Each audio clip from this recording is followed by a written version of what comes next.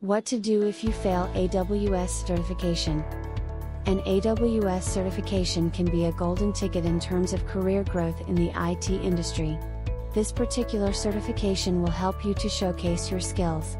Once you've completed and passed the test, you can use it to strengthen your case for a raise, new job, or promotion.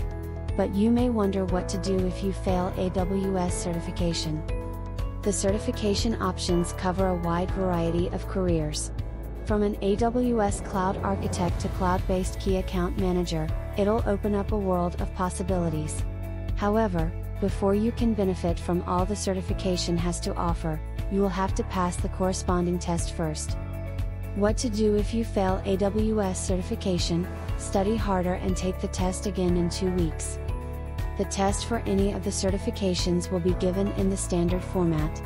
This means that you can expect to see multiple response options, direction questions, and multiple choice, among others. The test for the certification is timed, so be sure to time your practice and study sessions at home, too. Depending on which level of certification you choose to go after, the test will take anywhere from 80 to 170 minutes.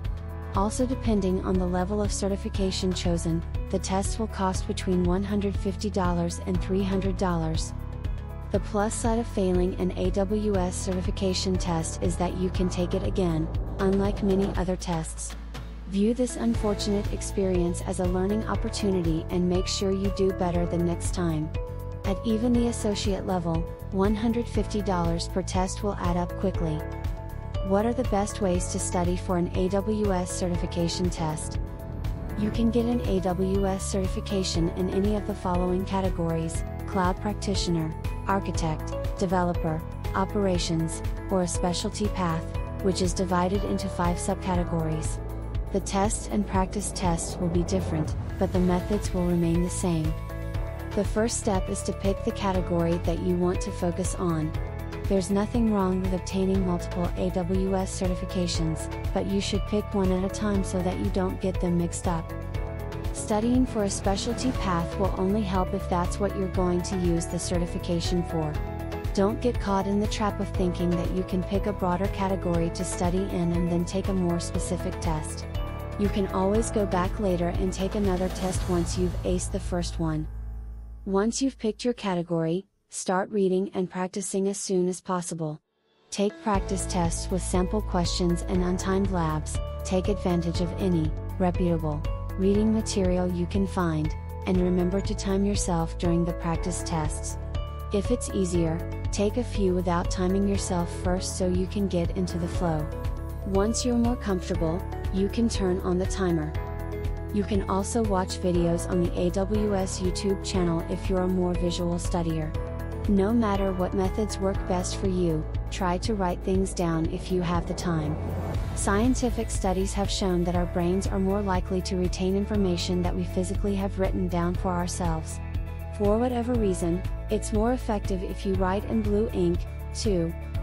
What are some tips for staying on track when studying for an AWS certification? Most of us are not lucky enough to be good test takers, but that's okay. There are ways to get around the panic and procrastination that ensue when we know we have a test to face soon. Here are a few tried and true, reliable tips for staying on track. Be realistic about how much time you'll need to study. Break study sessions up into small chunks. Find someone to be your study buddy. Don't skip anything in the study materials. Be prepared for test questions to be different than the practice test questions. Double check your work. Skip around on the actual test if you have to. Remember the process of elimination. Don't make the mistake of booking the test too soon and then drowning in anxiety until the day comes. Things may come up and work schedules may change. Don't put extra pressure on yourself by signing up to take the test in a really short period of time. Give yourself plenty of time to study before you have to go put what you've learned to good use. Another common mistake is to try to study for long periods of time just to get it over with. We're less likely to retain information when we don't take breaks. Instead, set aside an hour or 2 each night to study. Stay consistent and don't overdo it, more will stick this way. When you have someone keeping you accountable, you are more likely to stay motivated. If you work in this industry already, find a coworker that's also studying for the test or one that has passed it already.